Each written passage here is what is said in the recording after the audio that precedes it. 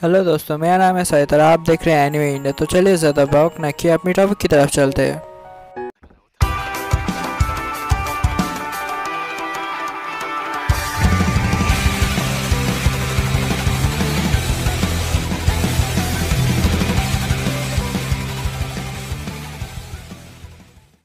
और जिन लोगों ने मेरे चैनल को अभी तक सब्सक्राइब नहीं किया है तो प्लीज़ मेरे चैनल को सब्सक्राइब कीजिए और मुझको सपोर्ट कीजिए प्लीज़। तो आज हमारा टॉपिक है latest and upcoming anime series and movies in Hindi dub. तो चलिए ज़्यादा बात ना कि अपनी टॉपिक की तरफ चलते हैं। तो हमारे लिस्ट में जो पहला मूवी है जिसको हिंदी में डब किया जा रहा है वो है फायरवर्क। ये एक 2017 का एनिमे मूवी है। इस मूवी को हिंदी में डब करे एनिमे डब टीम। इस मूवी का रिलीज डेट कंफर्म हो चुका है। एनिमे डब टीम ने इस मूवी का रिलीज डेट कंफर्म कर दिया है, वो है 20 अप्रैल। तो आप लोगों को सिर्फ 20 अप्रैल तक वेट करना पड़ेगा। 20 अप्रैल के बाद ये मूवी हिंदी डब में अवेलेबल हो जाएगा बाय एनिमे डब टीम। तो चलिए चलते नेक्स्ट एनिमे सीरीज के पास जो हिंदी डब में अवेलेबल होने वाला है। तो नेक्स्ट जो सीरीज है जो हिंदी में डब हो रहा है वो है डेविल मे क्राई। इस सीरीज का 2 एपिसोड ऑलरेडी हिंदी में डब हो चुका है बाय इंडियन डब टीम और तीसरे एपिसोड का प्रीव्यू उन्होंने अपनी यूट्यूब चैनल पर रिलीज कर दिया है। तो हम एक्सपेक्ट कर ही सकते हैं इसका तीसरा एपिसोड भी जल्दी रिलीज होगा क्योंकि प्रीव्यू रिलीज हो चुका है। तो तब तक के लिए थोड़ा वेट कर लीजिए। तो चलिए चलते नेक्स्ट एनिमे सीरीज के पास जो हिंदी में डब हो चुका है।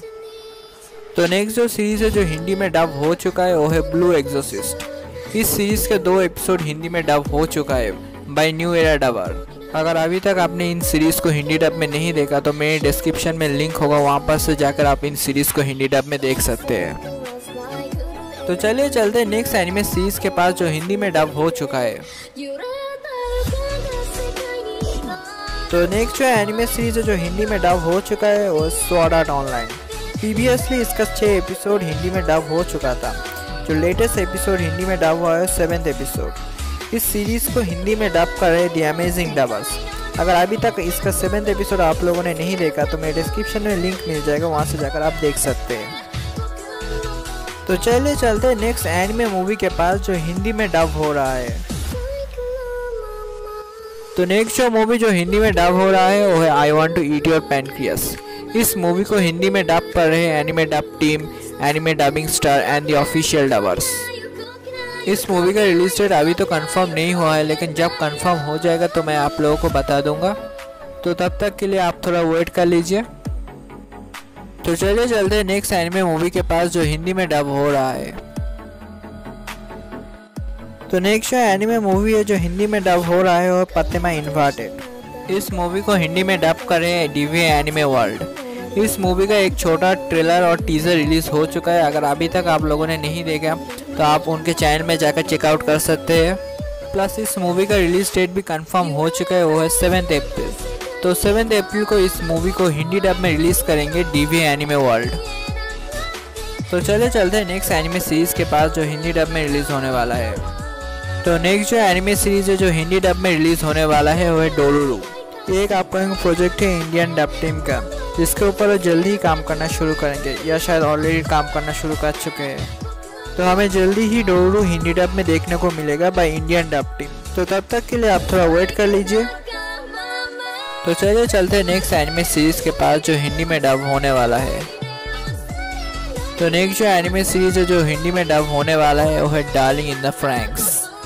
इस सीरीज़ को कौन सा टीम हिंदी में डब कर रहे हैं मैं अभी तक श्योर नहीं हूँ, लेकिन जब मैं श्योर हो जाऊँगा तो आप लोगों को बता दूंगा। लेकिन ये बात कंफर्म है, ये सीरीज़ हिंदी में डब होने वाला है। इस सीरीज़ का रिलीज डेट कंफर्म हो चुका है जो है 13 अप्रैल। तो 13 अप्रैल को darling in the Franks first episode Hindi dub में रिलीज़ होगा। तो चलिए चलते हैं नेक्स्ट एनिमे सीरीज़ के पास जो हिंदी में डब हो रहा है।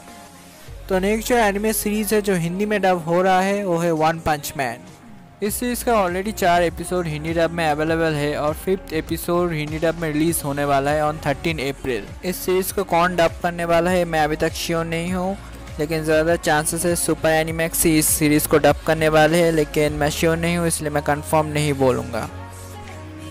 तो चलिए चलते नेक्स्ट एनिमे सीरीज़ के पास जो हिंदी में डब होने वाला है। तो नेक्स्ट जो एनिमे सीरीज़ है जो हिंदी में डब होने वाला है वो पैरासाइट। इस सीरीज़ का ऑलरेडी 2 एपिसोड हिंदी डब में अवेलेबल है बाय प्रो इंडियन डबर्स और तीसरा एपिसोड वो जल्दी ही हिंदी डब में रिलीज़ करने वाले हैं 13 अप्रैल को। मैं अभी कंफर्म नहीं हूँ कि third episode pro Indian dubbers dub कर रहे हैं क्या नहीं, लेकिन ये कंफर्म है 13 अप्रैल को इसका थर्ड एपिसोड रिलीज़ होगा हिंदी डब में।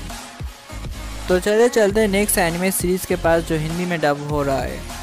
तो नेक्स्ट जो एनिमे सीरीज़ है जो हिंदी में डब हो रहा है वो है मॉब साइको 100।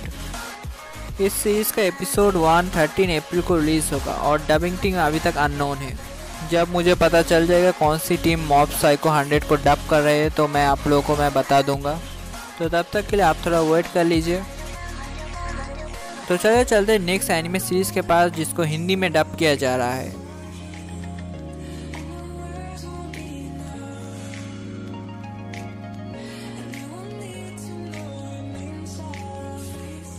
तो नेक्स्ट जो एनिमे सीरीज़ है जिसको हिंदी में डब किया जा रहा है वो है डेथ नोट। इस सीरीज़ के ऑलरेडी 12 एपिसोड हिंदी डब में अवेलेबल है बाय क्रेजी एसजे वर्ल्ड और इसका 13 एपिसोड भी जल्दी रिलीज़ किया जाएगा ऑन 13 अप्रैल।